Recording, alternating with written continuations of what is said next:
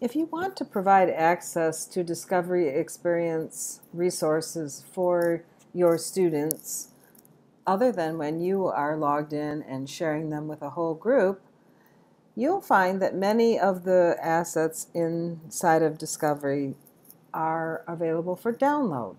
And once you download them, you can then re-upload them to a location that is password protected, something like Google Classroom. So to do the downloading is extremely easy. You just find the resource that you want to use and obviously preview it and know what it is. So I have this video on the water cycle. And if I come over here to these three dots that when I rest my mouse on them say more, the last choice is download. I click download.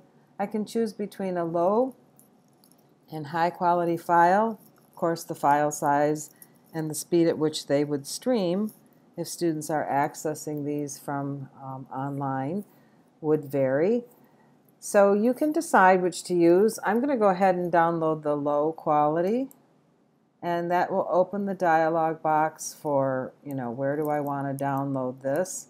Here's the name of the video, and I'm going to go ahead and keep it in my downloads and click on save, and that starts the downloading process, which you can see right here. And once it's finished downloading, often on your browser you can go right from here to see where the file is, and here it is. If I click on it to open it, it will show up in my regular movie viewing app. It's no longer in Discovery Streaming. It's now offline. And you can see that the low quality isn't terrible. You may think every drop of rain falling from the sky or each glass of water you drink probably good enough for most purposes.